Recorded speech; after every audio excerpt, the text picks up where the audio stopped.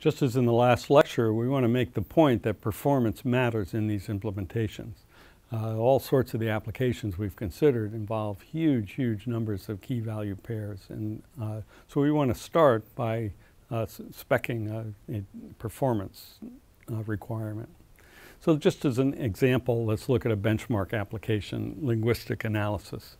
There's a thing called Zipf's law for natural language, for a corpus or a huge text in a natural language.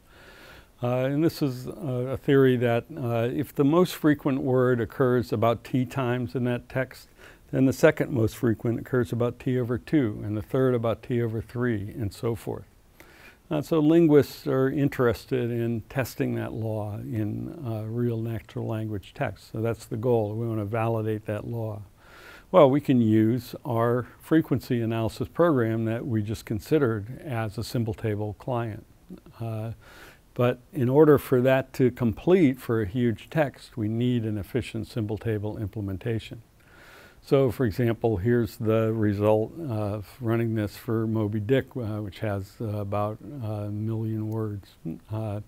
And so we have an efficient implementation, but that one's going to be difficult to do unless you have a good symbol table implementation.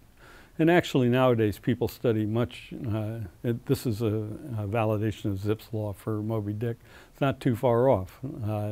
You can see the observation versus the hypothesis, and it's pretty close.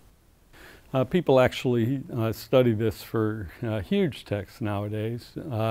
So there's a thing called, for example, the Workshots corpus from the Leipzig project. And that one might have 20 million words, maybe 500,000 of them distinct.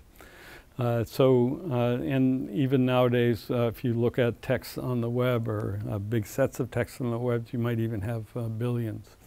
So you're not going to be able to study these without an efficient symbol table implementation. So let's think about the data structures that we've considered so far and see where we are. So one idea might be, let's keep the keys in order in an array, keep the values in a parallel array. So if we have the index of the key, we have the index of the value. And use it like we did in the sorting and searching lecture. We have the fast sort, merge sort, and we have to remember whenever we move a key, we have to move the associated value. And we get fast search with binary search. But there's one problem is how big do we make the array? We talked about that in the sorting and searching lecture. But there's really a fatal flaw in this, even if you address that one, is that how do you insert a new key?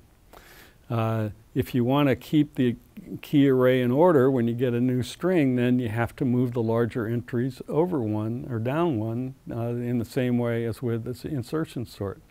And that's too slow.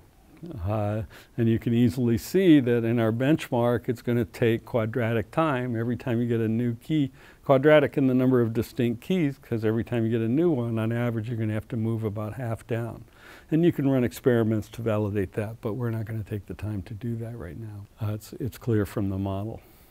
So what about linked lists? Would that work? So maybe the idea is to keep the keys in order in a linked list and add a value field for each node. And so that's going to be good because same way as for stacks and queues, it meets the memory use performance spec. But that one's got a fatal flaw in it, is how do you do the search? With binary search, we needed that indexed access into the array. You need to be able to quickly get to the middle. How do you get to the middle of a linked list? Really, the only thing you can do is search sequentially through the list to get to the middle or to search for any specific key.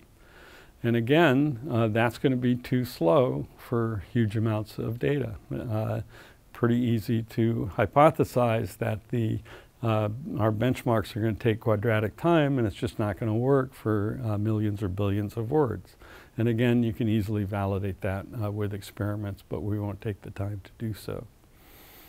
So our design challenge is to, of course, we want our simple, safe, clear, and efficient client code.